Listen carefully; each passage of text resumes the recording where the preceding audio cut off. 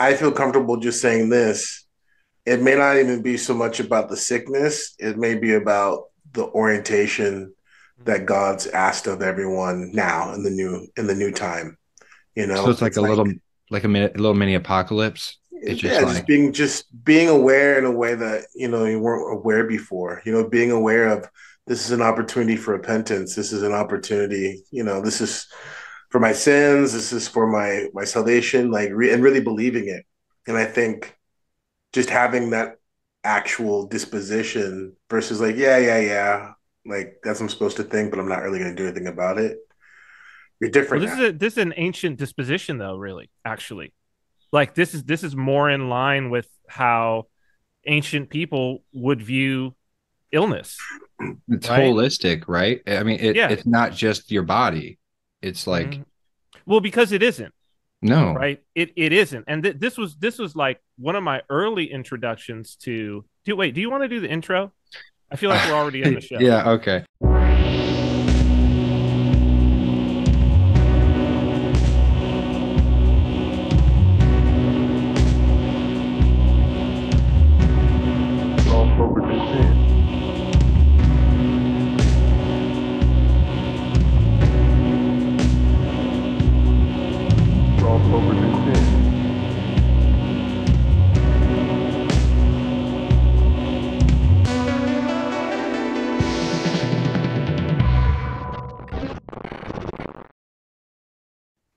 Hello, and welcome to Royal Path. I'm your host, Andrew, and that's Father Turbo, and that's Cyprian. And tonight I'm going to ask them, what hill are you willing to die on in general? What's something that you're like, no, I don't care. This is my view on this thing, and I stick with it. Like, it could be about anything. So the example I would give mine, because I know it's kind of a broad question, but is I think Aquaman is awesome.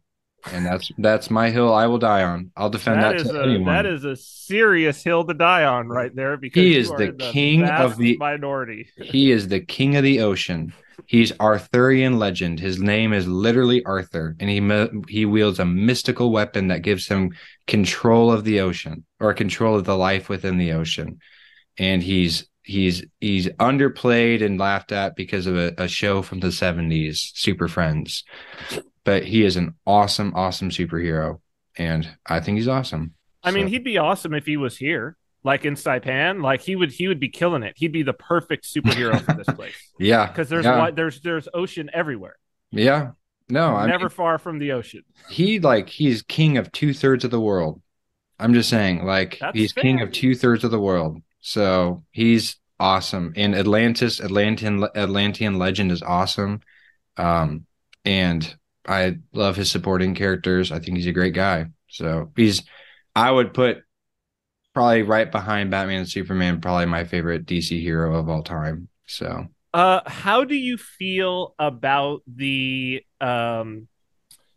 Mesoamerican backstory that they gave to Namor for Wakanda Forever? it's How do you uh, feel about it's that? it's a way of doing that. That's cool. I mean, it fleshed him out in some ways that maybe wouldn't have fleshed him out in some other ways. I think it's cool. Mm-hmm. Like I dig it. I think that I agree. I was actually like, wow, they this is the one time that their shot at wokeness actually like it it actually made landed. sense. Yeah, Yeah. I don't know. I love Namor. I'll just say this before Father starts.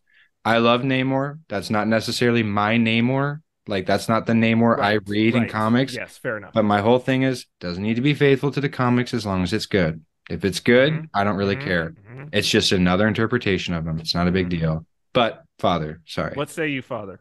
No,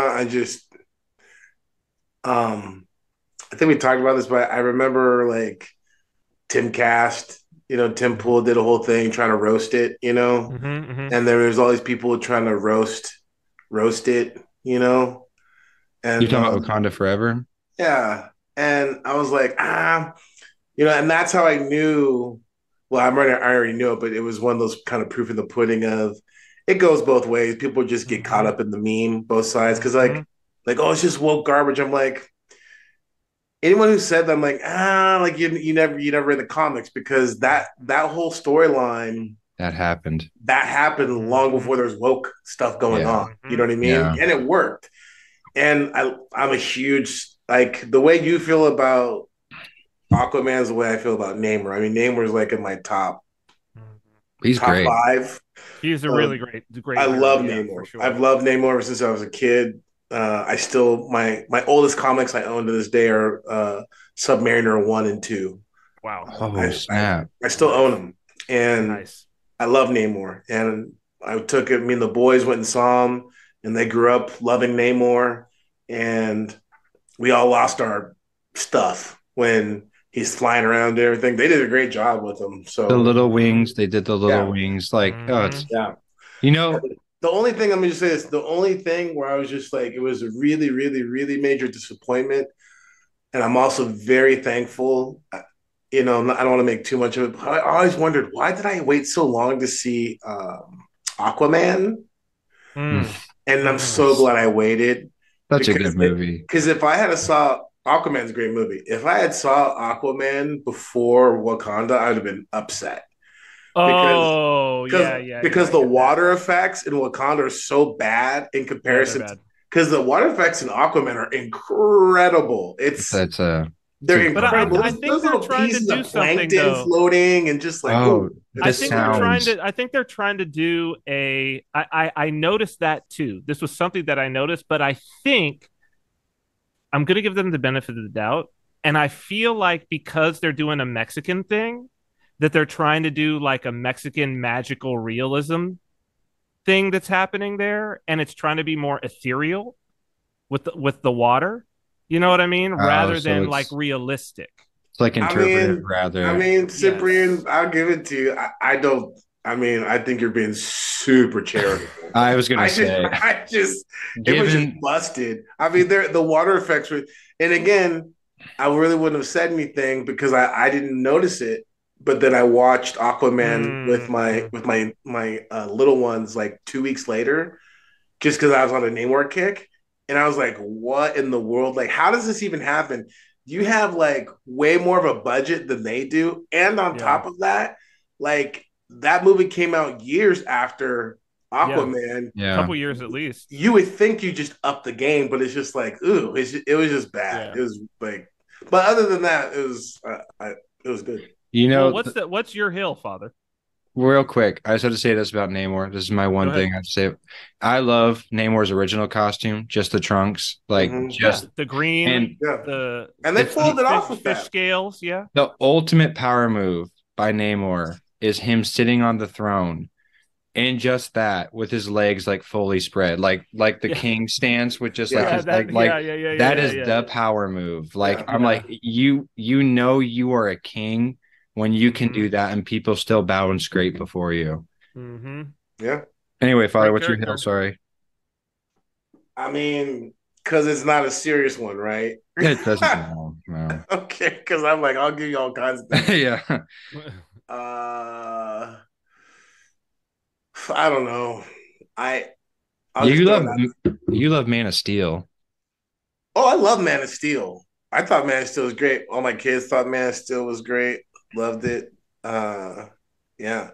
I mean, you know, I don't know. I'll throw one out there. I'll die on this hill. I'll fight anybody, anytime, anywhere.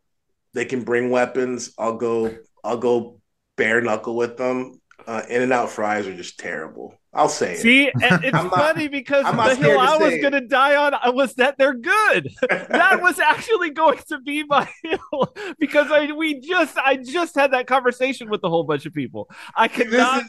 This is like a Rocky Creed moment where it's like we don't want to fight each other. We love each other, but we don't want to fight each other. This is like Sean Evans and John Jones. Like, we don't want to fight. You know what I mean? We're from the same team. I ordered 2 orders of fries at In-N-Out. I love orders. Cyprian, but, you know, I mean, and I get them as cheese fries. I have a melted cheese on the top of the fries. So, what kind of fries are they? Listen, good magical fries. Are they crinkle cut? Are they like? No, they're just like straight. They're just like they take the potato and they just do a straight. They're thin. So they're okay, thin. okay. So we're like kind of like Wendy's or Burger King fries? No, No. Okay, they're unique. They're unique. Yeah, they're unique. Can you imagine? Google it. Imagine a potato that's cut poorly, cooked poorly, not seasoned poorly. Oh, I love the seasoning. It's just like the worst it's like, you know what it is? Isn't the seasoning just salt though, Father? There's no seasoning. That's what they don't put anything. That's what I like about it. There's not even salt. There's not even salt on it. You always have to get an extra pack of the little tube. They do give you a little tube of salt. You know the pontoon salt, the pontoon boat salt thing. Yes, you know what I mean? Yes. It's a little tube. Yeah. You know, these look exactly like Wendy's and Burger King fries. No. They don't taste like nothing. They don't taste. Wendy's, but that's what I'm saying. Better fries. I'll take a Biggie fries over in any day. Let me tell you something. I mean, I like Wendy's fries. Wendy's fries got good fries. Yeah. It's if little Louise, as right now, how old is she? She's 4.5. Little Louise said, "Daddy, I love you. I'm gonna do something nice for you. I made you fries, and you had to eat them because yeah, you know what I mean? Yeah. Enough said on that. Yeah, I love them. I don't know why this conversation came up in like in my circle just the other day. I think, and what we came to about it is In-N-Out has a distinct taste. Mm-hmm. And I think that a lot of people who did not grow up in Southern California, all Southern Californians go nuts about In-N-Out, right? Like for people who don't know, like they put these In-N-Outs like right next to the airport because so many people, when they're the first thing when they come back to California after they've been gone for a long time, they're like, I want to eat In-N-Out. Mm-hmm. They got good burgers, Walt. Isn't that from the Big Lebowski? They got good burgers, Walt? Yeah. Yes. And but I think it may very well be that unique taste engenders nostalgia. Mm-hmm. And their brand is also a nostalgic brand where it's like they have the original colors of like the original Southern California style. They still have a lot of locations where you can't eat inside that are only drive-through, right? Or you can walk up to the window and eat outside on like picnic tables in the original style. And so I think particularly for people of like our generation, when it was really like at that time, you could definitely not eat inside In-N-Out. Mm-hmm. Like when I was growing up as a kid, if you got In-N-Out, there was no inside dining. That's like in the last 20 years. That there's something about that taste of like the fries, the shake, the lemonade, and the burger. Yeah. And it just they see the simplicity. I mean, here's the thing: the simplicity, and I think that's what people get with the fries. But man, I just like let me just. I guess I'm not dying on that hill, right? Let me just walk something back. Just one thing. It's okay if you sit down on the hill. I'll sit down the hill. Yeah. I'm just gonna say, like, because I've graduated. I mean, of course, yeah. I've graduated. Meaning, I think I was in Austin a couple 2 years ago. Whataburger? No. Oh no. No, Whataburger's pretty good. It's not fantastic. But I feel like Whataburger is for Texans. Sure. What In-N-Out is for California. See, but for me, Whataburger is like, do you remember they can't do that? You can't do that on television. Yeah. Remember that stinky chef? Yeah. Remember that gross chef that would make the gross chef like someone sat on it? That's Whataburger. Yeah. But the thing is, here's the thing. Like, at one point, I hadn't had In-N-Out probably about a year or so at this point. And I was there. I was in Austin, Texas, visiting my friend, Father Moses. And I had the option. I was like, oh, there's an In-N-Out right there. And there's a Five Guys. We have Five Guys here in Missouri. Oh, Five Guys. Five Guys in Missouri. Yeah. And like, I was just, you know what? I'm hungry. And I know that In-N-Out is good, but this is to your point, the nostalgia. It was like, if I go to In-N-Out, it's going to be good, but it's nostalgia points. Yes. I'm going to go. I went to Five Guys. I went home. I told my family. They wanted to like skin me alive and like lynch me. They're like, oh, you're a traitor. I can't believe you actually did that, Dad. Now, that being said, I've graduated, meaning I found my combination, which is I just skip the fries. I go for two double doubles. I just two double doubles. Yeah. I skip the fries. If I was going to have them, I would just, here is the thing I've been doing. If I ever have them, I just got to get them well done, like extra well done. Yeah, absolutely. Yeah, the well done fries. Yeah, for sure. Yeah, it's like eating a roach, like roach larva. Excuse me. Because at least the roach would have some crunch to it. The larva is just roach larva is what an In-N-Out fry is. It's roach. Well, larva. I won't eat In-N-Out outside of California. Yeah.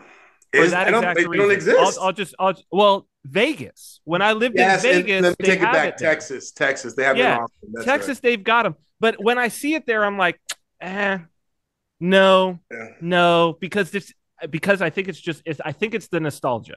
Yeah. I think it's the nostalgia. It's a big piece of it. Which actually is a tie-in, right? Well, actually, I have a funny story really quick. I was talking to two brothers from the church, and one of them was talking about how he had to go back to California. And so the one who's going back to California says, I was talking to him. I was like, oh, you looking forward to going back? He's like, no, every time I go there, I just try and get In-N-Out. Mm-hmm. And my other friend was like, oh, I heard they have good burgers. Like, I don't know. It was just like this whole like totally organic moment. He didn't even mean it, but he was just like, oh, I heard they got good burgers. And the dude was like, no, I'm just trying to get in and out of California. Like, I'm just getting in. I'm just getting. I got you. Back out. Yeah. Oh, now I get it. Wow. And it was totally organic. And the guy that said that, oh, I heard they got good burgers. I love him. He's great, but he's kind of a little bit of a troll. So I didn't know if he was being serious for a second or not, but I was like, whatever, I'll give it to you. Like, the timing on that, that's perfect. That was quick. I was like, even if it wasn't, it was quick. And I was like, oh, that's pretty good. Like, I'm a dude who loves a good comedy. And there are probably like, I would say less than 10 people in the world who genuinely make me laugh. And I don't laugh out of like politeness. That dude I was talking about, the guy who said I heard they got good burgers. That dude makes me laugh quite often. He makes me laugh pretty frequently. So it's all about timing.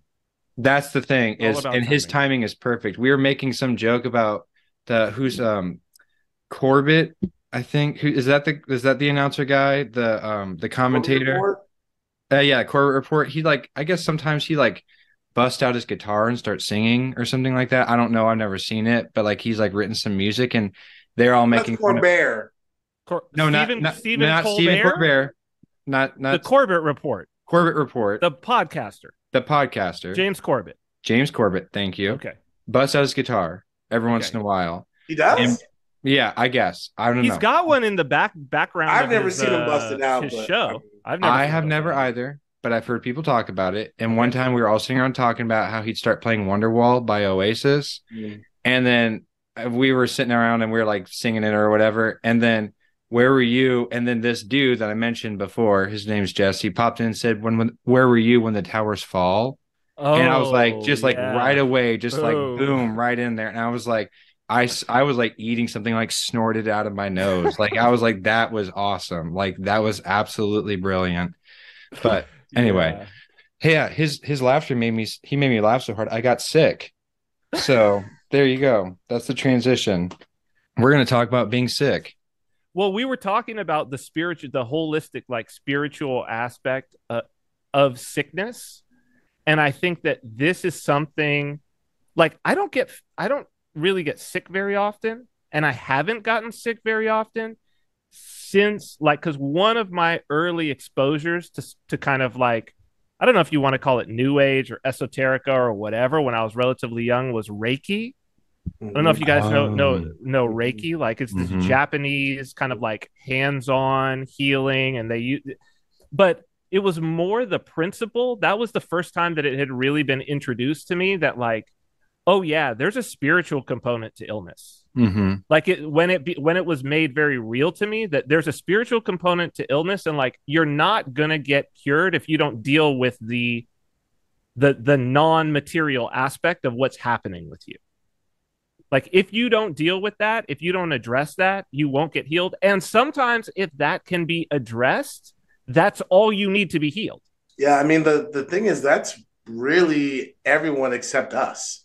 I mean, basically, Enlightenment, post-Enlightenment, Western man, whether you're Christian or not, that's our perspective. And it's great because one of the things that's been needing to happen, and I think this is one of the many fruits, obviously besides salvation, right? But one of the many fruits of people being exposed to orthodoxy now, and being exposed really to orthodoxy in the sense of, the tradition, the deep tradition of the church, I mean, make sure you guys pull me back on this one, but because I'm going to digress into a rabbit hole real quick. But like when I came into the church in the early mid 2000s, like a lot of the tradition of the church is just buried.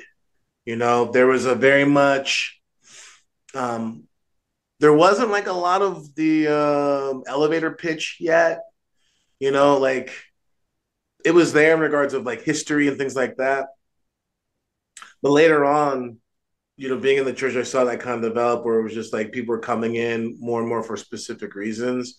But the tradition of the church was really, really buried. What I mean by that is the holistic therapeutic aspect of like what the church is really about versus just, oh, this is the more classic historical flavor of Christianity, which is what a lot of people came into when they became Orthodox. And then they languish in there for years until another crisis hits. Then it's like they either kind of like die and just end up belly up like a fish. They're still in the water, right? But they're belly up, just, you know what I mean? If that makes sense. Sure. Versus going deeper. And when you go deeper, you find like, oh, okay, yeah, there's a spiritual component. There's a spiritual root to illness. There's all these things that you maybe would have thought that's just new agey or that's just whatever. And I think that's great because what people need to, you know, it's getting out of the materialist mindset that your faith can't and should not just be, it should not and can't just be some abstract kind of like idea that you have that you tack on to your life, right? I think what this generation that we're a part of right now, of people that are coming in, they're coming in with an awesome opportunity to discover what the church, you know, and what the elders, the contemporary elders of the church teach about things like illness, right? And so someone could just think, someone could look at like our show or maybe something else and just think, yeah, it's kind of fringy Orthodox stuff, but it's not really. I mean, the way we present it maybe is, but everything we're talking about is patristic, and more particular, it's the proper way of, from my perspective, of getting into a patristic mindset or phronema, because we've talked about it before, but the leapfrogging, you know, the guy who comes in and he's just like, oh, I just read Maximus. I'm like, I don't, you know, sure. I love Maximus, don't get me wrong, but like, I don't really want to hear from that guy, because if you don't know, you know, Saint Jacobo Zavevia, if you don't know Saint Porphyrios, you don't know Saint Sophrony, you know, if you don't know Elder Cleopa, like if you don't know these elders and what they're bringing to us, which is salvation and which is the means of union with Christ for the whole man, then like you're very susceptible to distorting Maximus and just coming back around to having this thing turn you into Krang, to where you're just a giant brain with no heart and no body. You know? Yeah. But I mean, isn't this even more true about the Bible? Isn't this even more true about like the oldest of Holy Scripture? Yes. Like the further back we go, it was priest monk Cosmos who said, if you read the Bible but you don't read the lives of the saints, you become a heretic. Oh yeah. That had never thought. That had never occurred to me, but I run into, because of my line of work, working in a Christian organization, a lot of sola scriptura guys, and you run into this like immediately. I was like, okay, there wasn't a canonical Bible. Father, correct me if I'm wrong, but for like the first 250 years, and like, right. And so there was scripture, there was the Gospels, and people read them at church, but you couldn't just go buy a Bible. So like, what did you do? You talked to your spiritual father. You lived the gospel. You paid attention to the people being martyred around you. That's how you lived out the gospel. So that whole mindset, Father Cosmas has said, like, I don't even think I could name all 12 disciples. And I was just like, yeah, I don't think I could either. Like, I don't know if I could name all 12 of them, but like at the same time. The great thing is you don't need to. That's kind of the wonderful thing. And that's the thing with Protestantism, is that they couldn't either, but they set you up in the sense to where they make it seem like you have to know X, Y, and Z in order to encounter Christ, to be saved. It's like you've got to prove it to them and to some other kind of like arbitrary litmus, But what's interesting about that is there's still a longing for the grace of God that heals and transforms. And this goes to show you the hypocrisy, because one of the fruits of pride is hypocrisy, and Protestantism is essentially pride, and the fruit of that pride is hypocrisy, because they long for that healing, they long for those things, but it's like they accuse the Catholic faith of just making stuff up, traditions of men, but they end up being truly the ones who are like consumed by the traditions of men, because the approach of the church is always Christ-centered, right? So healing is always Christ-centered. Your illness is always allowed to you, yes, because the world is fallen, and therefore our biology, is fallen, but it's allowed to you for your repentance. It's allowed to you for your fuel for you to pursue Christ. The orientation is it's different. It's a different orientation versus an orientation that's fundamentally a materialist / kind of like deist, secular, and sickness and how you view sickness is one of the greatest ways to really distinguish whether someone's really approaching an Orthodox mindset, phronema, or not. And this is one of those areas too where you do look and see, like, quote unquote cradles, how there is something to be said for just being raised in an Orthodox culture. Yeah. Because they will have an Orthodox mindset, even if they don't really know much about the faith, right? It's just their worldview and their experience of things like illness is Orthodox. Mm-hmm. Just because it's what the culture was raised in, you know what I mean?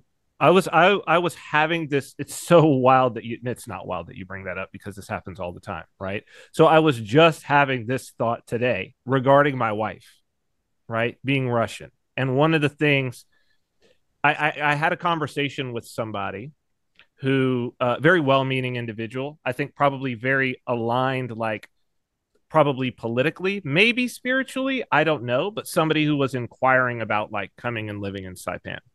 And, as they started talking to me about their needs, let's say, like their needs and concerns, it was very like what I would describe as like high maintenance, right? It's the kind of thing where it's like, everybody's got allergies. What about gluten-free? Can we get away? We're EMF sensitive, or this, and it's just like, there's, you wonder, and like, it's interesting because like people, let's say Generation X and older, it's like things like nut allergies, like I think growing up, I knew one kid, right?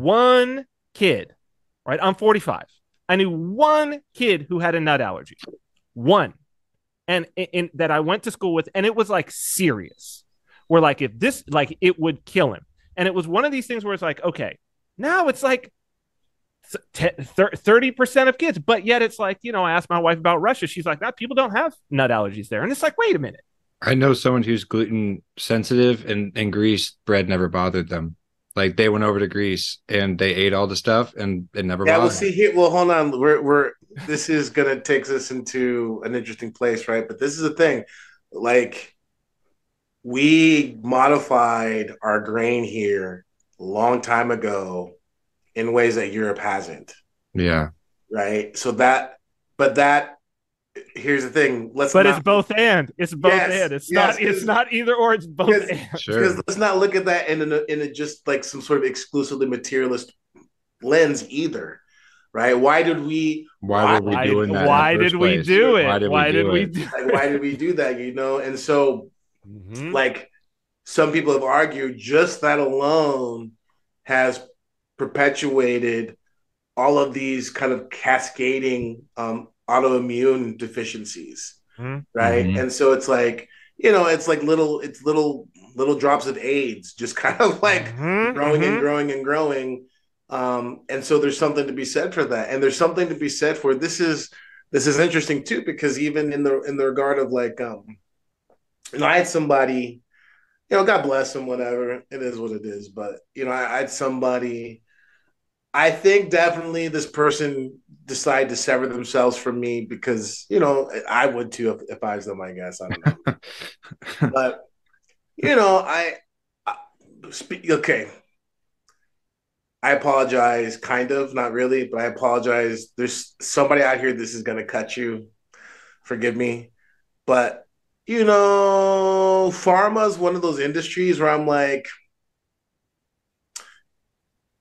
me personally, and I get it. Some people would say, well, what if it's your livelihood and all these things? But pharma is one of those things where I'm like, it'd be really hard for me to work in big pharma. It's so shady. Man, it's evil, you know what I mean? And like, what am I talking about? It gets back to big pharma is this kind of perfect example. It's like the kind of inverted evil icon of what we're talking about in regards of the fallen, materialist, demonic approach to the world, to what human beings are. This completely profit driven, corrupted. You know what I mean? Like, there's someone goes like, "But it saves lives." I'm like, "Does it? Does it? Does it really save lives?" Well, do you guys know about this? I only discovered in the last few years. You know what I mean? When it comes to pharma, do you guys know about how prevalent the placebo effect is in pharmaceutical trials? Like most people, I've heard this before. I heard it's like if people understood how prevalent it was, there'd be like a revolution. Like, people would be a revolution if they understood. Like, hold on, you've been fleecing us this whole time. It's like, so first off, in every trial, they assume that it will happen. It's so heavily assumed that in order to do trials, you have to account for it. So basically, they have to alter the numbers in the trial, because otherwise, every single trial will be invalid because the placebo effect is so high. It's usually something like, in pharmaceutical trials, it's usually something like 15%, but there are trials where it has been as high as 30%. In other words, 1/3 of the people given a sugar pill were cured in the exact same way that the people who were given the actual pill were cured. Well, then you have to say, well, how many of the people who were given the actual pill were also cured by not the pill, but by whatever cured the other people? And then you start to say to yourself, well, wait a second. We're studying the wrong thing. Really, what we should be studying is, why did the sugar pill work to cure this for 30% of people? Because a sugar pill is way cheaper. But you're not going to make any money off of that yet. That's the problem. Oh, yeah. Here's the thing. Because the time is coming very soon. The time is coming very soon. We'll be able to monetize that. We'll be able to. Well, I think it already happened, didn't it? Yeah. It just happened. If you can force people to take it, right? That's right. Did you guys, real quick, I'm sorry, did you guys see the Woody Harrelson SNL monologue? I did. It's Father, perfect the way he set it up. Perfect. Yeah. Have you seen this at all? Have you heard about it? Well, I heard a little bit about it, but we had a little bit of conversation. I'm just going to drop it first because, okay, I saw a little bit of it, and I was talking with a couple brothers, and I was like, something was off to me. And then later on, the one brother, he was talking about, like, when he was dropping all kinds of signs, you know what I mean? Dropping signs. And then I was like, well, like, what, hand signs? Like hand with his signs and other signs. And then I was like, I was like, well, yeah, I mean, he's a herald. He's a herald, right? And then, because I'm like, you got to discharge that karma. You know what I mean? So, Woody Harrelson. Harrelson. The son of the herald, right? And I mean, son of the herald. Yeah. So we were joking around about, he, like, they were doing their thing, and he drew the short straw of, like, okay, you're gonna have to be the one that goes out there and discharges the karma for us. But like, yeah, so because the whole thing is like, oh, he's he's like, how do you read him? But he's like an Elon character in the sense of, he is. Look, man, these guys aren't on our side. They're just, and I'll just throw this out there for people like, what are you guys talking about? So the idea, the concept is that these folks who are spiritually in line with the spiritual principalities and powers, they operate on a system of basically a karmic discharge where I can do whatever I want to you, but in order to keep it from coming back to me, in order to keep it from affecting me, I have to like basically tell you out in the open. Think of it as like, why does the contract? It's the contract with the devil in the cartoons when the devil comes and he unrolls the entire contract. Right. So he has to show you that he has to show you everything that's there. Why does the villain have to start monologuing? You got me monologuing. You know what I mean? Why does the villain have to monologue? Because he has to show everything, right? And so this karmic discharge is like, we're going to tell people that we're going to poison them, kill them, do all these things, but we're going to do it in such a way, through charm and entertainment and just dumbing them down that they'll just kind of accept it. They'll hit the click, I accept real quick, because they're not going to read everything that's in there. They just want the app. Hit accept, you know what I mean? But you accepted it, you signed it, right? And so it is going back to this deal, right? The crossroads, however you want to look at it. But why does all this matter? Someone's like, okay, roll your eyes. I'll tell you why. Because the principle that God created is that man has been endowed with free will. Every man's been endowed with free will. So how do you negate that? How would the devil get around in such a way to where he can negate the free will, which is in essence a violation of the not just violation in the sense of like legal juridical, but violation as in like, when someone's molested, they've been violated. Think of it that way too. A violation of this gift that God's given of the free will. So this karmic discharge that these heralds have to kind of like announce to the world. This gets us back to this Balenciaga baloney whole thing. This, like, people are like, why would they do this? Blah, blah, blah. Well, yeah, part of it's the game, right? That gets you back to Mick Jagger and Keith Richards about, sympathy for the devil, the nature of the game, the confusion, right? So that's the nature of the game. Like, that's part of it for sure. Disinformation, all stuff, whatever. But ultimately, like, that has to be laid out some way, somehow. And the more confusing, the more obscure. And sometimes the way to do that is just to make it right in your face, right? Just saying, because you would never believe it. And we know that works. Because think of all the people who, for maybe, like, still are like, why would anyone do that? Why would somebody, you know what I mean? It's just kind of like, but people have been waking up, slowly, like, oh yeah, this is kind of weird, right? This is why they would make it. This is why they would put it right in your face, because they have to, in order for them to. I mean, that's what Richard Ramirez did, the Night Stalker. He was like, they were like, well, why did you do it? Well, the devil told me to. I mean, like, he didn't say it exactly like that, but he was like, the devil told me to. And it really quick, I was just talking about with a guy today who's a criminal, an ex-criminal. He's basically, I forget what he said. It's not covering tracks. It's like, it's something alluding to the fact of like covering yourself. He's like, I'm going to tell you exactly what I'm going to do to you. And that is going to pacify you. Like, that's going to pacify you to the point where I can do what I want to you. Like, and I don't think it's anything like. Well, the unknown is what kills people.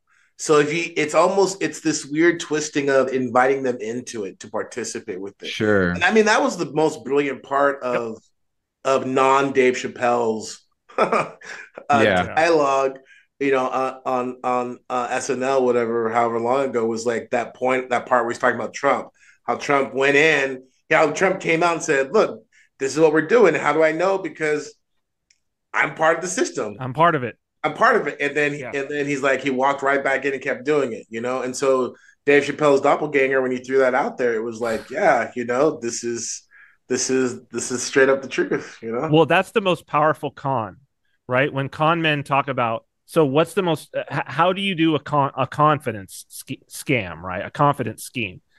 The most powerful ones, always the person who is actually being conned believes themselves to be in on the con. They believe themselves to be the one that's conning someone, another mark, right? And that it's actually this is like Iceberg Slim says, you can't con an honest man. Every con depends on the greed of the mark. So it's like the whole entire idea is you believe you're in on it. You believe that there's somebody else who's the victim, but it turns out that's not actually the mark. That's the accomplice. Well, let me stop you right there, because that's brilliant. I just want to kind of circle that back around. I remember having a conversation early on back in 20, and we were talking about, it's like we're at that point where lines are starting to get drawn kind of early, and the people who are like your neighbor and I don't want to get sick and blah, blah, blah, whatever. And then those of us who are like, I don't know about this, And I remember, and we're okay now, it's fine. But just, I got to bring it out because it was a great point where this one brother who like took that line, whatever. And I remember even prior to that, it's funny looking back on seeing how certain things were kind of like cooking in the, I'm so naive. I just trust everybody. So like things are cooking in the water.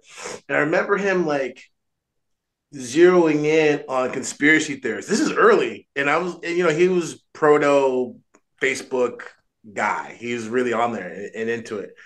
And I remember being like, not understanding where he was coming from on the like, why are you picking, like, why is conspiracy theories a thing all of a sudden? You know what I mean?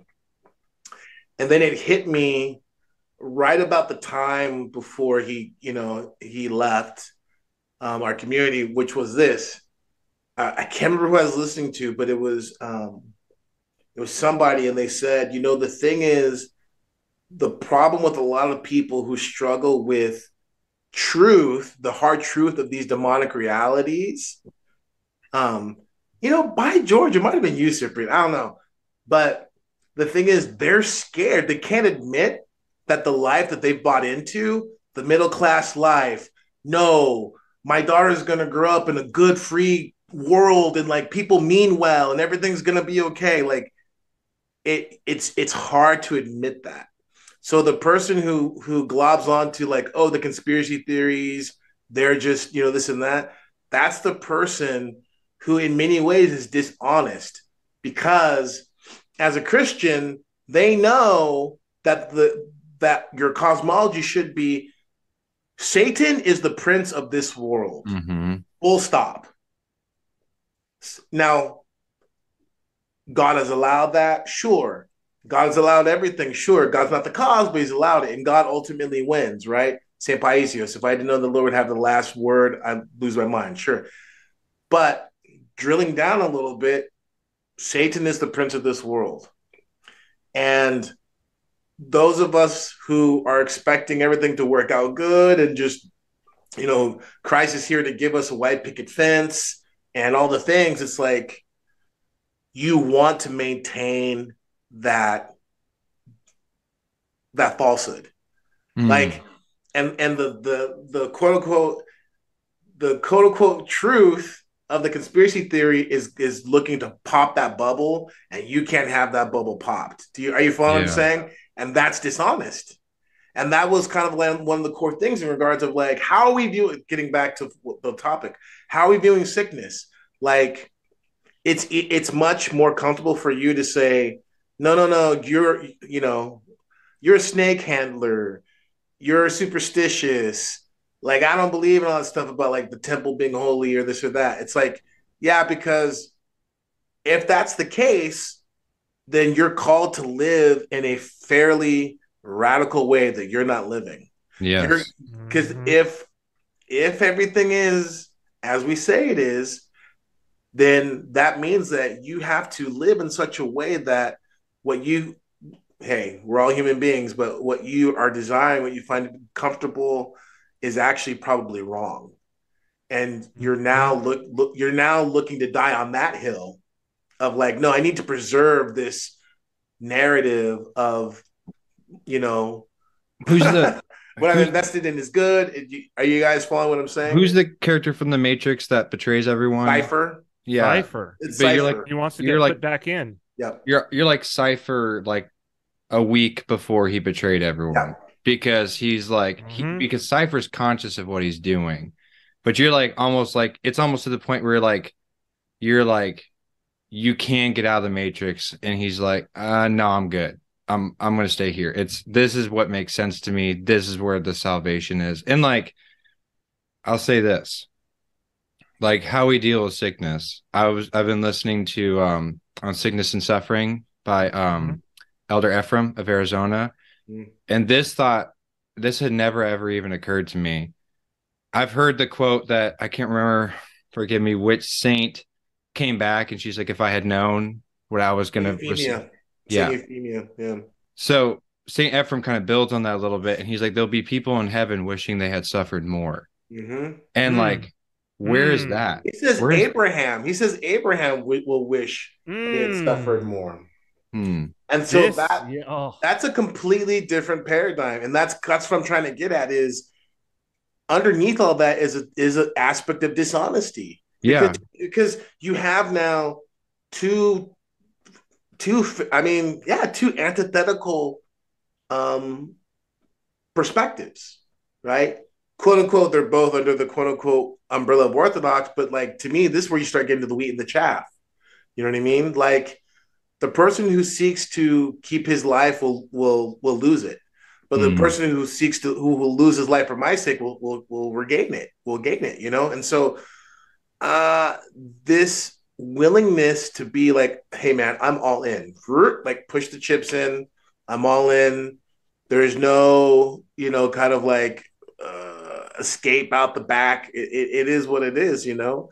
And you see that really quick where things came up. I mean, look, I hate to say it, but I'm sure we will all get another another run at it because this whole thing of sickness and the way that we have all been conditioned to NyQuil it out, not just to NyQuil it out, but to see it as something separate from God. Well, we're victimized by it. This is what like they talk about victims of COVID, right? That people were victim of a virus. Like that doesn't even make sense. That's like that's an absurd statement. As though the virus were some like This is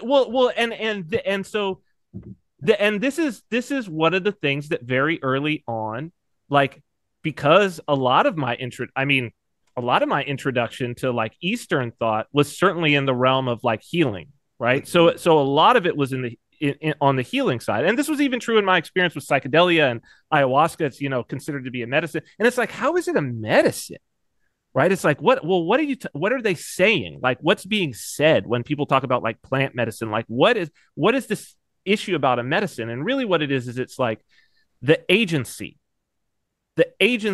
of your illness. And it's not just like an illness like, let's say, alcoholism, right? Which would be accepted in the ancient world as like equal to illness, right? A possession would be equal to, an illness, like a healing or an evacuation of demons, an exorcism. They're going to be on the same sort of same plane of things, right? And so the idea is that it's like, you have agency. Are you sick right now? Okay, how did you get sick, right? And it's not that somebody else gave it to you, right? It's like, let's take it. This is an opportunity for me to look at, well, what's my diet look like?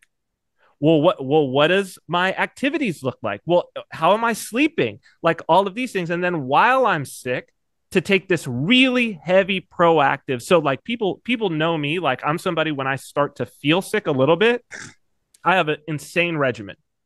Right. And I give it to my family. I give it to my herbs and this and that. And some of it is just about intent. I know that it's about intent. Like that it's a placebo. Like a placebo. But it's like, how do you initiate the placebo? Right. How do you initiate it? And in some ways, it's like, this is it. It's intent. Like, but isn't that the same thing with a procession? Right? Is that it's like, if I'm oriented in this way, if I have intent, if I'm looking at Christ, if I'm looking toward healing, if I'm seeking him, aren't I more likely to find him? I think that isn't, Father, wouldn't that kind of tie a little bit more into like our thoughts determine our lives? Like, yeah. And so, like, look, let's just kind of throw this out there now, just to kind of keep everyone from getting scandalized. Like, the problem with so like, this is getting kind of new agey, whatever. Let's just be very clear about something. The problem with any of those things is that they will lead you on a path that ultimately will be autonomous and try to do something outside of Christ. Yeah. Yes. No doubt. And so that everybody knows, I'm referencing I'm referencing a path to this, right? I'm not saying this is the path. But that being said, there's truth to those things for a reason, because those processes is how God's designed the cosmos, right? So there's a principle at play. There's a principle there that's God's principle, and people can exploit it. The demons exploit. Look, there's nothing like, what else can you exploit? God's created everything. Like, every principle that exists in the created cosmos, right? Which includes the spiritual realm, by the way. Mm-hmm. The spiritual realm's created everybody, just so you know. You know what I mean? Like, God alone is uncreated, but the spiritual realm in which, the demons and the angels exist, like, God created that too. So all the principles that govern the cosmos, right? The visible and the invisible, right? Like, gets us back to the creed. I believe one God, the Father Almighty, maker of heaven and earth, and all things visible and invisible. The governor of those principles is God, right? And those things can be exploited.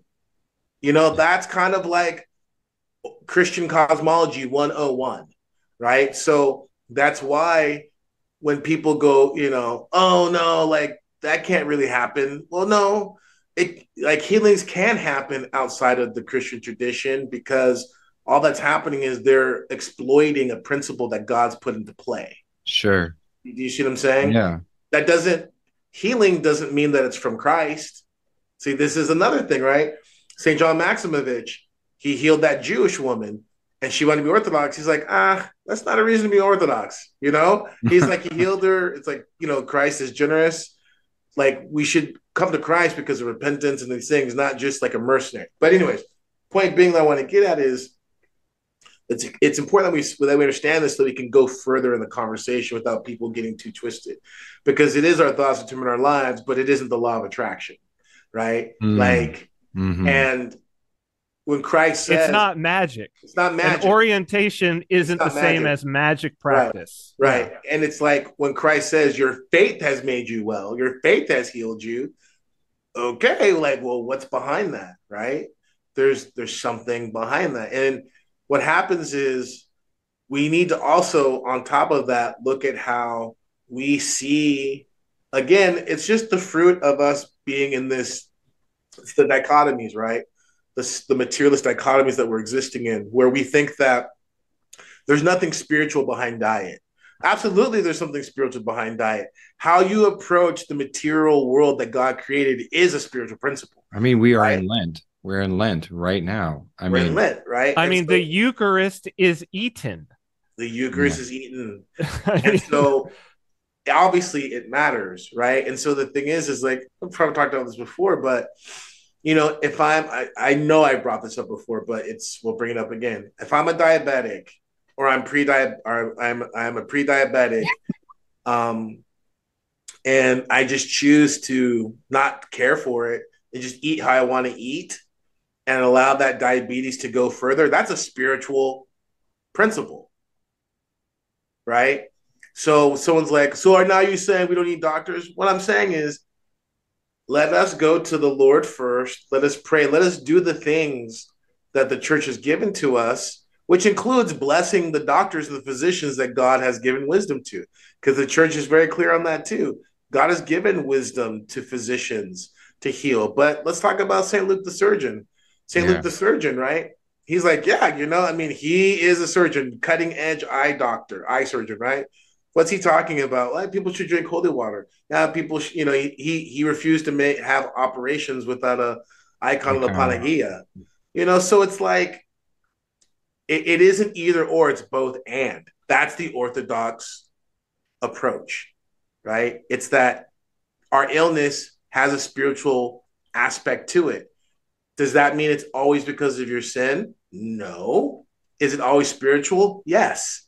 Because even if it's not for your direct sin, like quote unquote, your moral infraction, it is there to maybe perhaps engender perseverance or repentance, or you see what I'm saying? It's there for some sort of spiritual purpose, right? So it isn't about like where the Protestant charismatics go wrong. They go way far to the left. And it's like if you could quote unquote over spiritualize it to where they divorce it from the incarnate experience. It's incarnational. Illness is an incarnational reality. But then there's the other people, and a lot of Orthodox folk will find themselves in this camp because they're so scared of looking like a fundy. They're so scared of looking like a snake handler or charismatic, or they like, oh, that's that village backwards orthodoxy. We are the orthodoxy of the academy, blah, blah. And they will be materialists. And they're going to act like, there isn't a spiritual principle behind these things. So we need to find, forget the royal path moment, but that's clearly one right there. Well, I mean, it seems crazy to me, though. Like, so much of this materialism, it's so absurd because, and this always stops people whenever I talk to them about the tradition, and I'm like, look, how do people continue doing something for thousands of years if it doesn't work? Right. People aren't stupid. Like billions of people they are now across thousands of years decide to do something that isn't because it failed. Mm-hmm. People 1,000 years ago didn't have time to do things that failed. They didn't have the luxury like we have to get things wrong because they were living on the precipice of death at every moment. Yeah. Like everything that they did had to be right. And so the fact that something could last 1,000 years and these people chose it for moments that were life and death moments, this is what they chose to do. And you're just going to disregard that? It's absurd. Mm-hmm. It's the dumbest thing that someone could possibly do. Mm-hmm. It's one of those things, a great example in a kind of a positive light of it is, one of the brothers turned me on. He found this really great. It's a very interesting thing, very interesting podcast where this doctor is talking about, specifically Chinese medicine. And really the way that it is profoundly, complementary to an Orthodox worldview. He's Orthodox as well. And this is just blowing my mind because the approach to it was, it's just one of those things where someone makes the mistake of, they assume like Western medicine would tend to have a more quote unquote formal Christian kind of veneer, but it's further from an Orthodox perspective. Like, even though, this Chinese medicine it's more Taoist, it's not Christian, it's way more in line in the way that it approaches the whole organism of man, spirit and body, right? Versus Western medicine, which is the West is whatever quote unquote supposed to be Christian, but it's not. It doesn't look at the body from a Christian perspective, right? It doesn't look at the whole of the soul and the body, right? Well, it doesn't even see the body as an integrated whole. Like Western, because they're going to give you a thing. Oh, your hip hurts. Okay, we're going to do something for your hip, right? Right. Whereas the Chinese medicine will be like, but you walk on your, like, how are your shoulders aligned? Mm-hmm. What's going on with your level of hydration? Mm-hmm. Right? Like because that's gonna affect what happens with this part of your body. Like what happens over here affects what happens over here. Western medicine doesn't do that. But see, the Western perspective is, again, talked about this before too, vivisection, right? Mm-hmm. If you want to know what a tree is, cut the tree down, count the rings, tear the tree apart, right? Because having it pulled apart in categories, it gives you mastery. Because if I can destroy it, if I can kill it, I'm its master, right? What's the Eastern way? Well, plant the tree, live under the tree, eat the tree's fruit, have your child build a swing in the tree, get married into the tree, right? You live with the tree, you know the tree, right? And that mindset is much more in line with how the Orthodox worldview of creation and really of the cosmos is, right? And we know this because look, you know, the Western perspective, and it's just hard because there's valuable things to it. I mean, obviously, but the Western perspective really is a perspective and it's a worldview that's sold out to a sensual demonic wisdom. Yeah. Right? Because it's all about mastery. It's all about control. And think about it this way. Everything is about, you know, everything is about avoiding death in the sense that we will go to any lengths, even if it means the destruction of the body, kind of in a weird paradoxical way or a weird contradictory way, or destruction of the mind of the soul to avoid quote unquote like death. We will sacrifice everything, our integrity, we'll sacrifice our ethics, we'll sacrifice our religion. That's what happened in 20 to avoid death, right? But that's actually suicide. So, like we're committing suicide thinking that we're avoiding death. Absolutely. So absolutely. This is interesting because of the nature of some of the stuff that's happening at my work. We are there's just a greater emphasis on acceptance of medically assisted treatment. Mm-hmm. And I don't care. I'll die on this hill too, 100%. This is an opinion I have no problem arguing with people about. But medically assisted treatment involves getting on things. So like they're not even offering it just to opiate addicts anymore, but it's this idea of giving this drug called Suboxone is the big one to people. And it's essentially just like legal heroin. It's just government heroin. I'll die on that hill. I see people nod off on it. I see people do the classic. People suffer from constipation, bloating, all the classic symptoms of being on good dope. So super anti-Suboxone. Oh, that is my whole thing. If I can get that written on my grave, is that Suboxone sucks, I would get that written on my grave. But it's under this umbrella called medically assisted treatment, or in the umbrella under that is called harm reduction. Harm reduction policies are things like needle exchanges, safe using spots. You know, I struggled to think of another example, but so this is interesting. Someone correct me if I'm wrong, and maybe I'm wrong, but we're talking about essentially, if I'm hearing you guys right, vivisection is much more about treating the symptoms of the problem, not the underlying cause, because the Western world is not willing to admit that the underlying cause exists, that there is no central core in the middle that these problems might stem from a spiritual life. Okay, so harm reduction is well, Andrew, because it's if you admit that there's a central cause, mm-hmm. then that necessarily means that you have to dig as deep as it goes. So which necessarily means that you end up at a spiritual cause. So this is the point. That's yes, I agree with you. That's the point. The point is that as of late. Let me pause you real quick. Let me just say this one thing too. Forgive me. Super important. Just so we're clear, though, it isn't just enough to acknowledge a spiritual cause, because we're moving into a time where there's going to be lots of people who are going to get on board with this. But here's going to be the separation: repentance, Christ, God. Because if you dig down deep enough, right, it's not just enough like to find that there's a spiritual component. Because everyone will be like, okay, cool, that sounds good, right? I'm spiritual, I'm just not religious, right? Sure. You go down deep enough, there's going to be a concession of, oh, there's a creator. Oh, that creator isn't an impersonal force.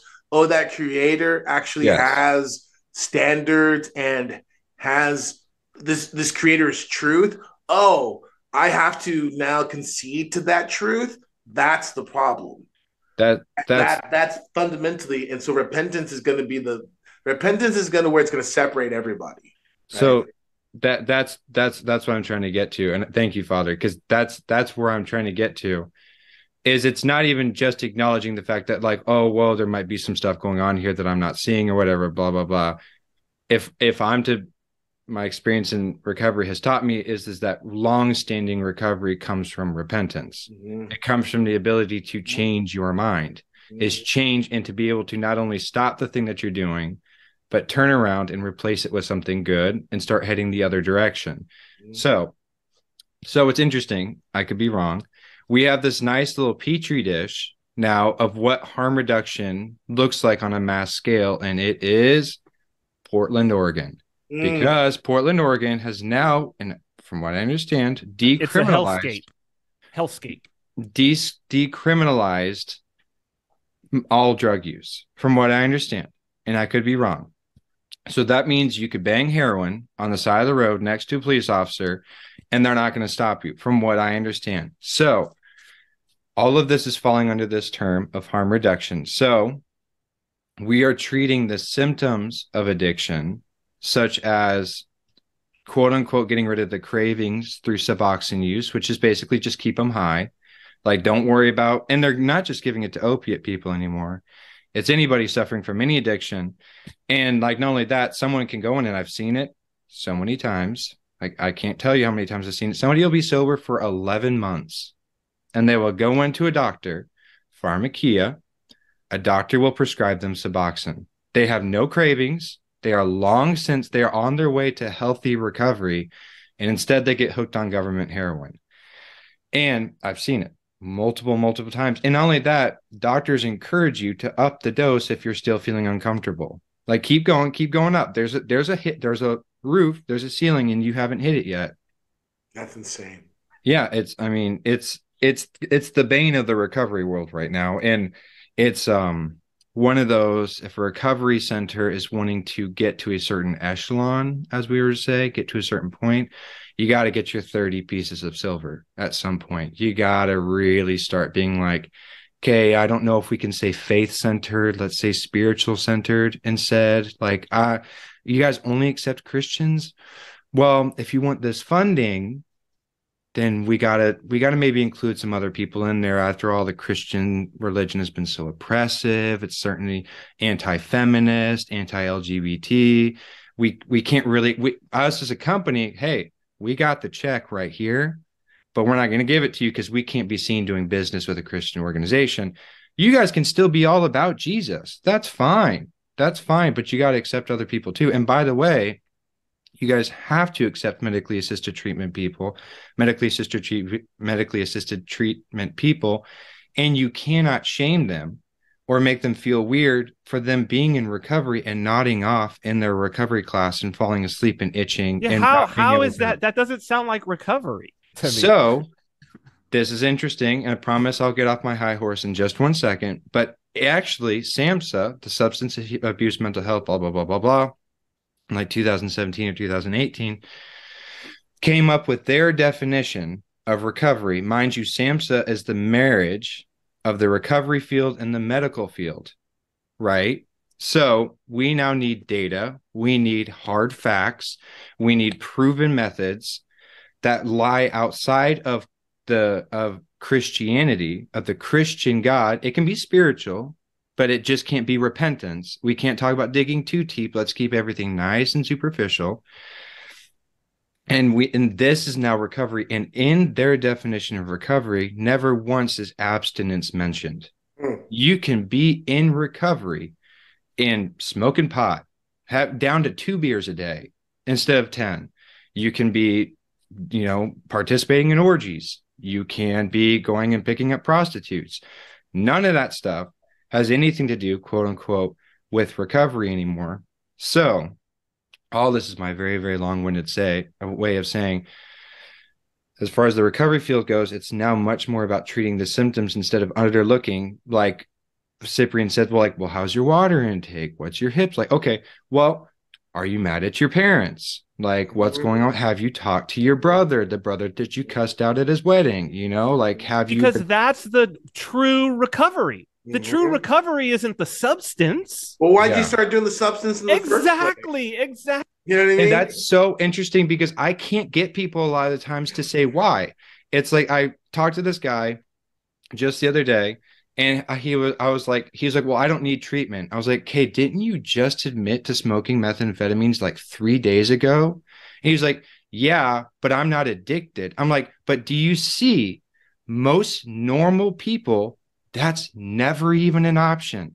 That's like methamphetamine is never even an option. It's like no matter how tired you are, it doesn't even cross your mind. The fact that it not only crossed your mind, but you went out and got it, you ingested the substance, and then you did that 3 days ago and you're still homeless. See, let me just take a moment right here and say, I don't know. I'm just gonna jump in real quick and say, people don't even know how bad this is. And what I mean by that is this: sickness is a gift, just like death. Death is a gift in the sense that it's a call to repentance. It's like sickness for many people, it's the one thing that might save their soul. And so, I don't know if you guys are following on this. For many people. So when you neuter that, when you take that component out and just make sickness not only something that's just like, hey, it happens, just an exclusively materialist, material natural like phenomena. When you take out that, the real bite of it, the call to repentance of it, man, you really are giving people a rocket trip to hell, right? Because it's like, that's the whole thing of like, it is the road to hell being gilded with gold, and just like, yeah, no problem. Like the pain of sickness, the call to coming to yourself, like the prodigal son. That's the point of sickness. Sickness is given to us so we can wake up and repent, so we can wake up and turn, so that we could. The pain is there to cause us to experience purification. And this is rock bottom, right? This is what a crisis. Yeah. This is the reason that this is like crises, right? Right. It's kind of like you take the medicine out of the medicine and just give them the sugary, gross grape taste. It's like, here's the sugary, gross. Because medicine is supposed to taste bad. I'm sorry. That's it. So I just think it's, for me, that's a huge thing. That's a huge thing. It's kind of like, forgive me, it's kind of like the whole thing when, with just like woke stuff and work, and it's just like, look, a community that doesn't work, a man who doesn't work, right? Like anything that moves people to get out of work is evil. Not because of some capitalist purview, but because work is a penance. Like you working and the earth not giving its fruit freely to you and producing thorns and thistles, like the curse is a penance. That penance is there to bring us to repentance. Are you following what I'm saying? So anything, UBI, right? UBI to me is just one further extension of Suboxone, which is one further extension of, hey, it's not your fault you have this mental health issue. You just caught it, like the common cold, right? We won't look at all these things that have been happening in your life. We won't look at them. Well, Father, UBI will be spent on drugs. Yeah, like it sure. is. Like we know this. If you give people money, some huge percentage of that goes to drugs that doesn't go to drugs if they worked for it. For sure. And it's just kind of like, I've told the story before too. When I got here to Kansas City in 2015, a dear brother asked me, he's like, what's success going to look like? Because working here on the East Side and this and that. I said, I don't know. I don't know what it's going to look like, right? And then he came back and he asked me again. And I said, I still don't know what success, quote unquote, looks like, but I know it's not giving people middle-class affect. And it isn't about trying to, because I still maintain this. You can, one of the worst things you can do, and that's what so many nonprofits and these do-gooder, forgive me for getting all cynical, organizations do, is they think that dumping money, right? Just dumping money is like, that's the worst thing you can do, and then is just dump a bunch of money, right? Because not only will things not get better, they'll get worse. There's nothing people should. It's been interesting living here, right, in CNMI, because like the people who are here, like the Chamorros, have been here for 3,000 years, right? So that's a long time for a people to be here. But they've been getting money dumped on them by the U.S. federal government in this very interesting and beneficial relationship that they have with the U.S. federal government for a long time. And one of the things, they own all the land here, right? Nobody but Chamorros and Carolinians, the locals, can even own the land. And they were farmers for thousands of years, very successfully, by the way. Everything grows here. They all have agricultural backgrounds, even just they know how. You know what? Nobody farms anymore. Nobody farms anymore here. And like there's like comparatively, because everybody here has farms. They all have hyper productive farmland, and it all sits fallow, and the jungle has overtaken it. Right? They all own hectares and hundreds of hectares of land, and it's all hyper productive. Right? Why? Because the federal government just dumps money on them. What? Why should we work? Mm-hmm. So the whole culture here is farming grants, farming federal grants. It's not farming their own land. Some of the most productive land in the world. No. We're going to farm grants. It kills me because it's becoming more and more apparent. It's like in the last days they will call what is good evil and what is evil good. Yeah. And everything is about, because look, it's the devil. The devil's conditioning people, and he's that pusher man. He's like, hey, I'll give you everything you want. What do you want? I'll give it to you. And then God is the big baddie who's like, listen, you can't have heroin. This is gonna kill you. Hey, listen, it is not healthy and good. I don't care what you say. Your alphabet soup lifestyle, you're not happy. You aren't happy, right? And so all of these things, God is.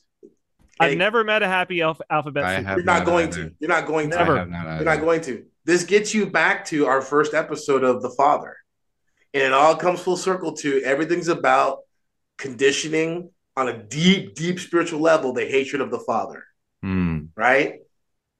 Kill the father in the family system, kill the father in culture, kill the family and kill the father in entertainment, because ultimately the Father is that symbol of the Heavenly Father. And the fallen ones are just trying to engender the hatred of the Father on every level, whether it's starting the easiest one, the physiological, material, like, hey, the Father's keeping you, however the Father manifests and represents to people, whether it's, the priest, your dad, structure, authority, basically saying no to you, saying like, no, discipline, right? No, like unwanted pleasure and just whatever you want is not good. The devil tells you whatever you want is good, and you can have as much of it as you want. It's like getting mad Father, there's also the flip side, right? Like, because I think this is the thing that people don't see and understand. And also it gets back to this idea of just giving you what you want is protection. Like the Father, yes, he's saying no, but one of the things that is that so long as you stay inside that box, he's going to like tooth and nail. He'll give everything of and himself he actually will to keep protect you safe. He'll actually keep you safe. He will actually keep you safe. Whereas the other guy is like, oh, here, have all of this. It's fine. Mm-hmm. And it's poison. Like, it's not just that you won't be kept safe. It's that you'll be fed poison that's sweet. Mm-hmm. Sweet poison. It's like rat poison. Yeah. Exactly. Rat poison is sweet. Rats love rat poison. Mm-hmm. It's like getting mad at a personal trainer. It's like if you got a personal trainer and you went out and you're like, I have diabetes, I'd like to do something about it. Personal trainer's like, okay, let's do something. Then you get mad at them when they say, no, you can't kill 6 donuts. Just like sit down and smash 6 donuts. Like, you can't do that. Like, that's not good for you. And then you're like, well, you're so mean. It's right. Like, oh, I don't think I am being mean. To the life of a priest. Well, there's the guy, and it's funny because it's almost a meme. It's a meme that goes to this, but I'm sure you guys have seen this. It's the this big, this super yoked black dude. He's always got no shirt on, and he walks like this, and he's like the guys who he's training, and he'll see, he's in that McDonald's, and he walks in and he slaps the burger out of his hand, and it's like, that's it. Yeah. Like that, and the guy's like freaked out, he's scared, he's like, get that burger out of your hands, and it's like, yes, that's it right there. That's it. And there has to be that severity, there has to be that, like, I don't do subtlety fear. well. Yeah, I don't do subtlety. There has to be that, you have to have fear of your father. Yeah. But at the same time, like, it's, my kids said this and it was really interesting. My kids, they relish time with me. You know what I mean? And it's like, I'm getting to know that more and more as they get older and they can express it to me. But like my 7-year-old, I picked her up from school. It's usually her mom and her sister, and she loves her mom the same way. But when I go and pick her up, she's like, oh, when you're not busy with work, on days when you're not busy with work, can you pick me up from school? And her eyes when she sees me and it's me that shows up at the gate for her to get her, it's like, Papa's here. Like, it's that. But at the same time, there was an interesting little exchange that where my daughters, I don't understand. I don't know what the context was, but they were describing me something and they were like, yeah, he's describing Dad. And it was like, he's big and scary. And I was like, big and scary. And I was like, it really threw me for a loop, because I was like, and that interesting paradox, right? Mm-hmm. Of like, oh, my dad is big and scary, but at the same time, he's exactly the person that I want to see. Mm-hmm. Mm-hmm. Yeah. And that's the father. Mm-hmm. That's the father. Mm-hmm. I find that people actually, most men, to a degree, I'm not a priest, so I deal with things on a very superficial level, but I find most men actually respond really well to that. I counsel, it's like, no, that is your fault.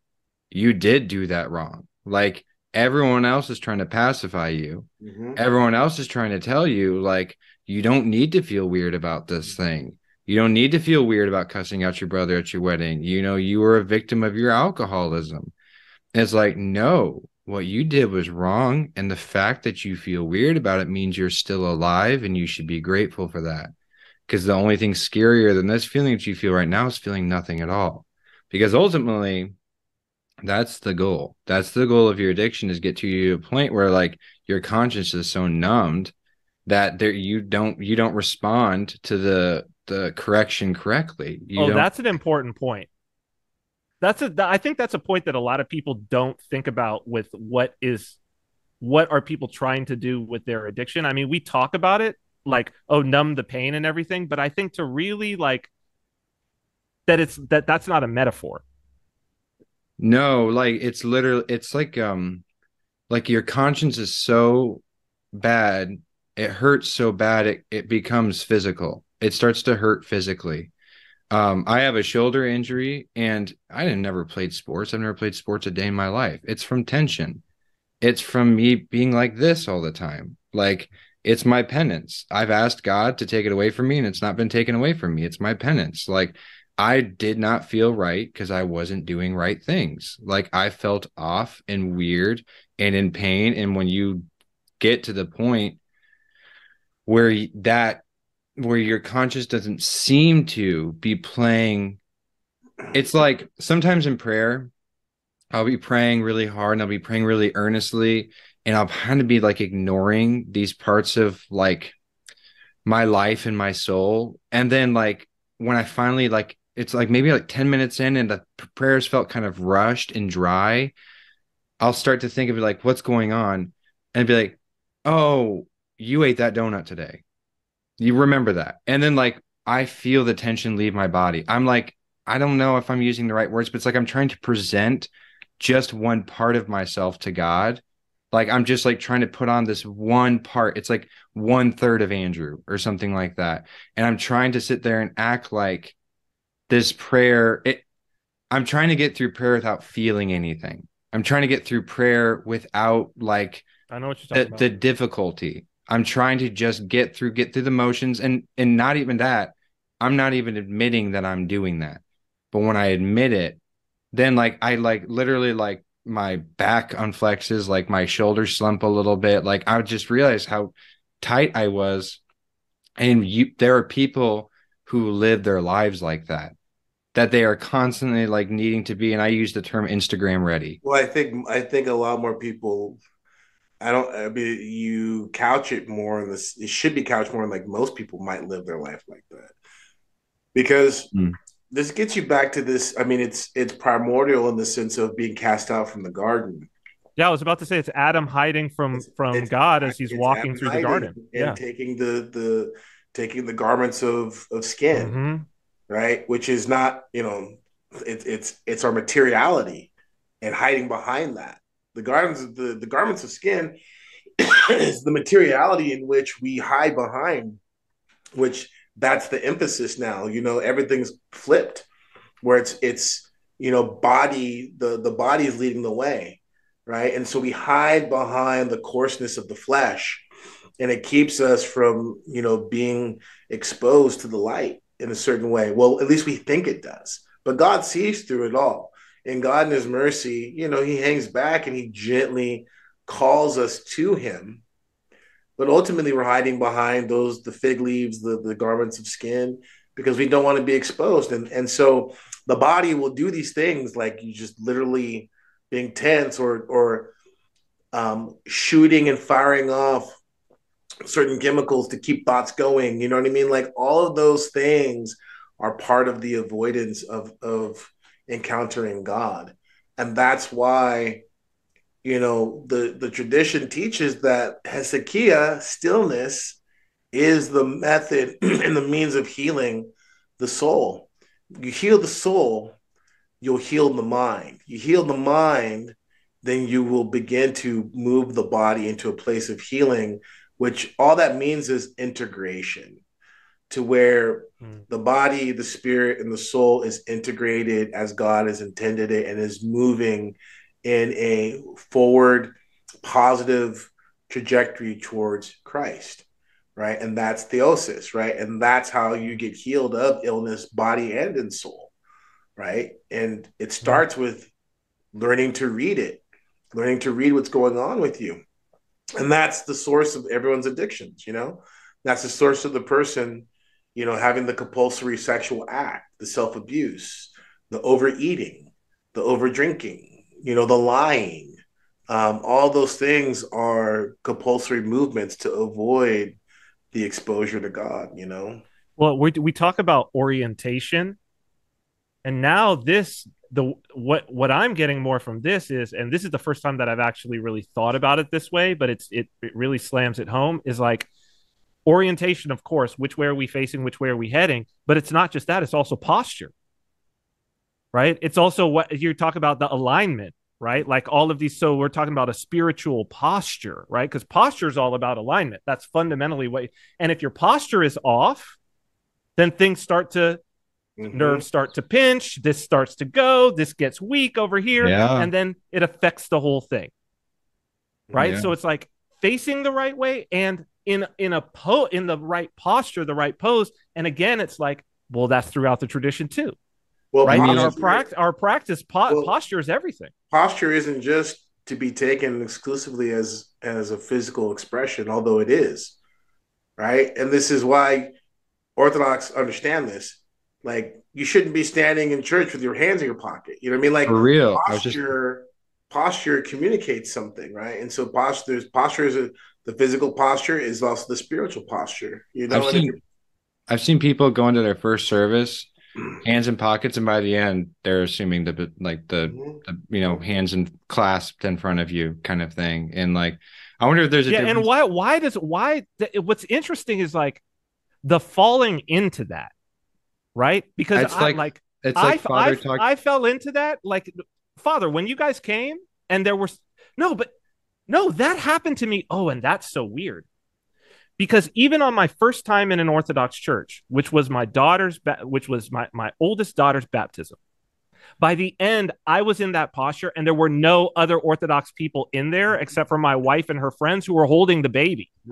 You know what I mean? Talked about that in his tattoo shop. People would cuss in front of icons and be, oh, sorry. Like Like they never even realized, like, these are pagans, atheists, and there's icons up in his shop and witches, and they would be cussing, and they look at and oh, sorry. And Father's like, well, I didn't say anything. Like they're responding to the holiness. You're responding to the holiness. Like, but we respond the same way. I think that's the thing that I'm trying to get. Well, these are the things that tell me it's real. Because it's Adamic.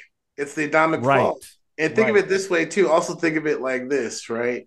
If you are inflamed, like guys in combat sports or sports, like a big thing like the ice bath. Why do you do the ice bath?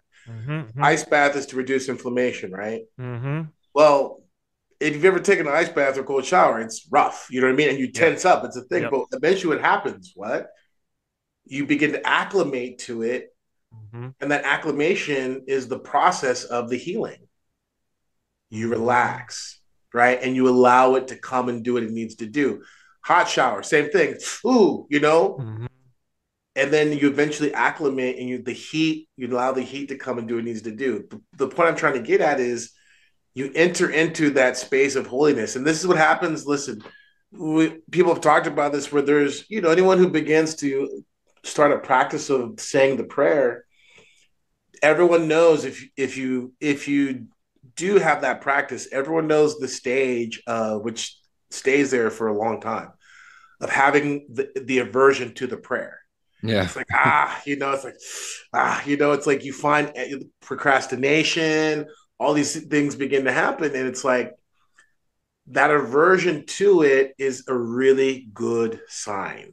I would almost say to someone, if you haven't had that level of having aversion to saying the prayer, the Jesus prayer, maybe you need to talk with your priest and have it adjusted a little bit, because that aversion is a sign of actual encounter, right? That's because it's uncomfortable. Yeah, nobody's jumping in the game fresh, like, let's do this. Everyone's going to have this encounter of the aversion to the prayer, because if you're actually encountering Christ, you're actually encountering the stillness, it's rough. It's rough. And that's why you procrastinate. That's why those things come. All the thoughts and the logos me, quote unquote, they're not always the demons hitting you. A lot of it is you tensing up psychologically. A lot of it is you tensing up spiritually, right? Because there is this aversion that's in us because of the fall of approaching God. It's that. And that would be like original sin, like in the sense of like having it's like natural for us to choose things away from God. Right, the proclivity towards the bad, towards away from God, right? So not original sin in the sense of inheriting Adam's quote unquote guilt, but you are inheriting the consequences, and you are inheriting certain aspects of approach, behavior, understanding. You know what I mean? So it's really key. It's really key, because it's something that if you get this and you understand that it isn't just you on a hyper individualistic level, that actually is a really great way to take a step forward spiritually. One way I try to explain it is, you want to make your cross kind of broader, if that makes sense. So the process that I try to walk people through in regards of, repentance and moving into this place of, if God allows illumination and growth, is that there's this space where everyone's working on their issues that is hyper individualistic, but you don't want to stay there forever. You don't want to stay there just talking about Andrew's stuff and how you hated, your cousin for what he did, like all those things. Like you don't want to do that. You want to address it. You want to get to the place. It's like working out a knot. You want to allow the Holy Spirit to work in your heart. You want to allow the Father to bring you the circumstances to where you humble yourself down. The humbling down is the relaxing. So you can allow the knot to get worked out. There it is. And then once the knot gets worked out, then you can actually start getting into some core training, some strengthening. And what that looks like is, okay, Johnny is a sinner, and Johnny's done this, and Johnny was not nice to his mom. But then Johnny begins to realize, but I'm a Ferguson. oh, and not only am I a Ferguson, but I'm a man and I'm a Western man. You know what I mean? And that cross gets broader. You begin to now realize how you share this burden of sin with humanity, with other Sure. people. And this is where the monastics talk about, praying for the world, suffering with the world. This is in many ways what Peter talks about in his epistle about, finding encouragement that our brethren suffer with us and like us. It makes the cross broader. It gives you more of a plane so that the narrowness isn't just that you understand the analogy I'm making. It's like the more narrow and the more focused the beam is on you, the more acute and painful it is. Making it a bit more broader, you can distribute the weight. Sure. So by allowing those bigger categories, this is one of the core things with my marriage counseling with people is trying to get them to understand. It's like, you remember this, we talked about, it's like, hey, there's going to be issues with like, just because you are a human being. And then there's going to be issues because you're a man or a woman. And then there's going to be issues even with because you're Johnny. And there's going to be issues because now you're Porphyrios. You know what I mean? And it's like those things all overlap. You know what I mean? But the modern man, we're so fragmented. We're so fragmented now that getting people to understand it's like you're dealing with a lot of layers. And sometimes, Johnny's acting out because he isn't being Porphyrios. You know what I mean? He isn't leaning into the baptized man who needs to be repenting. You know what I mean? He's still the 15-year-old kid who wants to, smoke a bunch of dope and do whatever. You know what I mean? The old man is kicking. The old man is kicking. Yeah. So you got to broaden that cross and bring it all in together. I just want to say this really quick. I have one cousin, and he's a listener, and I've never been mad at him. I love cousin Brian, and so I've never actually had a problem with him. And then two, like, that would be like, so I forget. I think it was my baptizing priest, Father James, talked about that, like, that there are times where it's like you have to drag your wife, and sometimes your wife has to drag you, and it's like, and once that. Like it's like sometimes they have to bear the entire cross, and then sometimes you have to bear the entire Christ, and then like getting to a point of like, oh, you both kind of understand your role, so you can hold the cross together, and then that just kind of builds out because you're just like, okay, I can see like on a practical level, like I can see like why me understanding because oh man. I'm sorry, I just got to touch on this. What you said about you can only stay in you for so long. Like there's a point where I'm not scraping the bottom of the barrel because the Lord knows there's still lots of stuff in there. But like I feel like I'm scraping. It's like, I'm just so sick of looking at me. Mm-hmm. Like I'm so sick of dissecting this over and over and over again. I don't want to do it anymore. And then like I don't know, I found that that gets us back to talking about sickness too. Is like, and excuse me, the approach to sickness. Right. And that gets us back to the whole victim mentality thing. The victim mentality wants to keep people looking at the wound and picking at it. Yeah. Pick at it. Right. Versus what do I need to do to get this wound to heal? Right. How do I get it to heal? And that may have nothing to do with actually touching the wound, treating the wound. It may have to do with something you need to eat. It may have to do with you need to some activity you need to do, get more sun. It could have to do with all those things. And we see this all. I mean, again, it's Elisha and Naaman. Naaman comes and we talked about this before. Naaman has leprosy, and he's like, "Hey, I'm ready to do anything. I'm ready to go conquer 20 kingdoms." They're like, "Okay, go jump in the Jordan." What? Nah. I'm not jumping in the Jordan. Yeah. You know what I mean? That's beneath me. It's like, like people have and you saw this too because people wanted to catastrophize, whatever disease. You know what I mean? Whatever virus came, they wanted to catastrophize it. You know what I mean? They wanted, and the way they talked about it and getting back to the victim, I was a victim of it. All those things. It's like many people were never really interested in wanting to be better, wanting the world to be better. You know what it's like? It's like, I'm trying to think. There's like that one thing where what movie is that? Where the mom keeps the kid sick. Flowers in the Attic? Was it Flowers in the Attic? The Sixth Sense. There's a couple of them. Yeah, there's a couple more like you're putting the poison in there because you want to keep the kids sick. Yeah. Because with Nicole Kidman, The Others. Is it The Others? Hey, that's a twist ending. There's a bunch of the point being is this movement of a lot of people and the people who are still, still doing the mask is they want to keep the world sick. They want things to stay sick because for all kinds of twisted, weird reasons. Well, it gave them meaning. I think for a lot of people, it gave them meaning. Something interesting, on that note is there was this idea that so here's the thing. Throughout that whole thing, I never got it. I think it went through my house in February 2020. We were in California, so early hit. I think it went through my house. I was on a 7-day fast at the time. Never got it. Never had anything happen, right? And I was also not worried about it. I was totally, the whole time I was like, how many people is this killing? Like what percentage? Like, I think even if there was something that was like, it kills 50% of the people. Wait, do 50% of the people live? Yes. I would feel like I'm going to be in the 50%. I would just feel that. I would be very confident that I'm going to be in the 50% because I'm very rarely sick. I know I have a good immune system. I tank up on all kind of, I keep my vitamins good and all of that, right? What I found interesting was that people who were like not scared, there was something that it was like, there's something wrong with me because I'm not scared. Why are you not scared?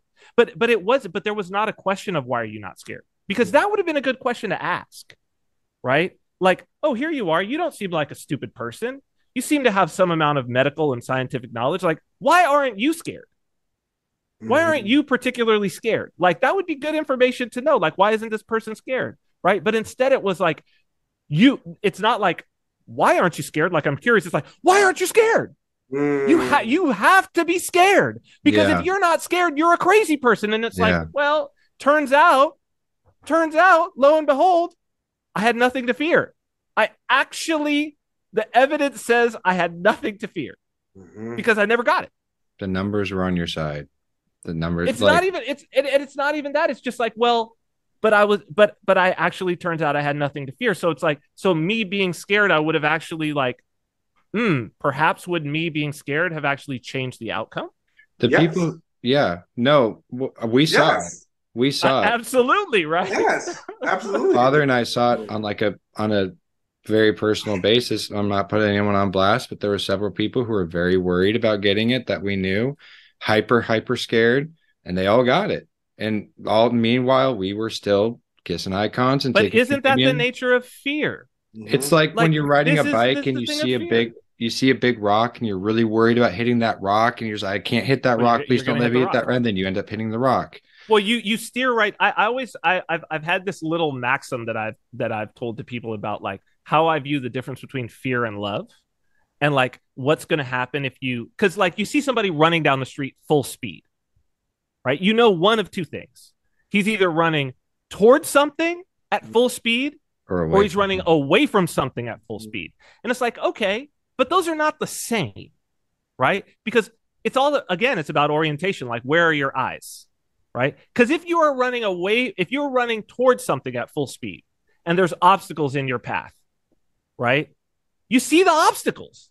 You actually see them a long ways away and you have time to deal with them and you adjust and you deal with them and you move forward. If you're running away from something at full speed, your eyes are on the thing you're running away from that you're scared of. You don't see any obstacle. And just like in a horror movie, you trip and fall. And the thing gets you. It's like, that's why it's in a horror movie. That's why it's in every horror movie, because we recognize that that's a spiritual principle. Yeah. So it's like, and when I would have this conversation with people, it would be when people would be like, why are you? Because like with this principle in mind, I've been someone who was like never afraid of infidelity from my partners. Right? Like somebody, I never focus on it. And people were like, why would you, like, you're not even the least bit concerned? Because they would come to me and be like, oh, I would always worry about my girlfriend or my wife cheating on me or whatever. This is back in the day. Right. And I would say this little thing and I would be like, because you're worried about it, you're going to lose this person. it's your insecurity about this that is going to mean the end of your relationship, and maybe that they cheat on you. Mm-hmm.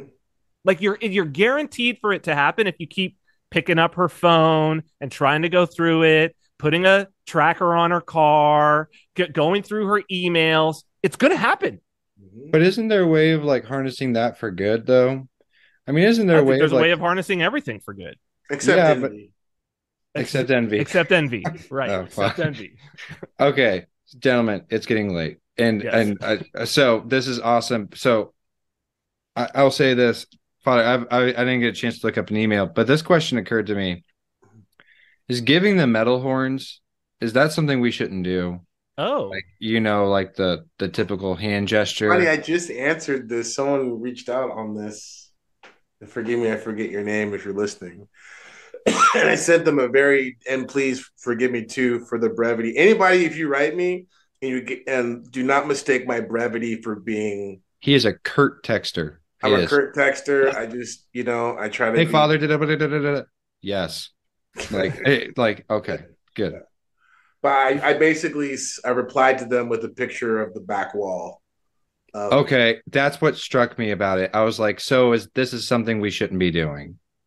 What do you mean the back wall? The back wall of what? He's an icon. He's doing the back wall. He's writing the back wall of the church right now, and there's a demon giving the metal horns. There you go. It's the devil with the Antichrist sitting in his lap. That's the devil with the Antichrist in his lap, right? Yeah, that's awesome. Is there a limp wrist thing going on there, Father? There is. Okay. So just a definitive, I should stop doing that. Because I'll put it this way. It's like, people do whatever because in lexicon. I'm not gonna say to you like all of a sudden you're gonna get possessed because you do it. But like it's something that we really should just be more. We should be more thoughtful about how we listen. Right? This blesses and it liberates and it heals and it does right. Okay. Well, what would you consider to be the inverse of that? Yeah, exactly. You know what I mean? And so, because I noticed Dr. Strange does it a lot, and I didn't know if there was something having. Yeah, to do. I mean, I love Dr. Strange, but it's one of those things where there's a reason why he does it. Sure. Yeah, no, that's what. And someone's gonna clickety clackety. Well, Ronnie James Dio. That's what I was gonna say. It was supposed to be against the evil eye, wasn't it? And the thing is like, I'll tell you something. Yeah, but the demons give protection against the evil eye. Absolutely, they do. Absolutely. There's, I know accounts of people who were pushed to leaving faith in Christ by a demon and turning to a demon for that cessation of what was bothering them. It's voodoo. It's voodoo. It is. It's voodoo. I mean, that's what voodoo is all about. Literally what voodoo is all about. Yes. You create the problem to then provide the solution. Mm-hmm. The devils are like super. I mean, they invented that game. Mm-hmm. It's like there's an episode of The Simpsons where at the end everyone's getting drunk because they had temporarily enacted prohibition in Springfield. And they said, here's the alcohol, the cause of and solution to all of our problems. That's it right there. The spirits. Yeah. Okay, gentlemen, I got to go to bed. It's that time where I got to start getting ready to go to bed. So again, we apologize, but don't apologize for taking 2 weeks off. This is going to be a reoccurring thing as long as we are doing this podcast. Is every time we enter a season of fasting, there's a good chance, especially during Lent, when there's an increase in service and trials, that we will need to take a week off. This is certainly going to be the case. But otherwise, feel free to reach out to us at andrew@royalpath.net. Network. Thank you. Feel free to reach out to us through there. A couple of people have reached out in the last couple of days. I haven't got a chance to get back to you because I'm getting over a sickness. Same with the playlist on Spotify. I haven't updated it in probably a month. I am going to get to it. I apologize. Anytime we mention this song, I'm not going to put Wonderwall on there But anytime Dio, we it's only Wonderwall and Dio were mentioned. Yeah, but I'm not putting Wonderwall on there. I'll put some Dio on there without a doubt. I'll put some Dio on there. But I'm not putting Wonderwall. Anytime we mention a song or an artist, we try to throw some music on a playlist on Spotify called Royal Path playlist, something like that, podcast playlist, something like that. We have a merch store at royalpath.store. All proceeds go to the church, except for a little bit, which goes to the person who makes the merch. And then, is there anything else? Oh, yeah. Well, no, I don't know if that's still open about the family. Please pray for that family we've mentioned before. I don't remember their last name. Porphyrios and Xenia. The husband was involved. Paisios and Xenia.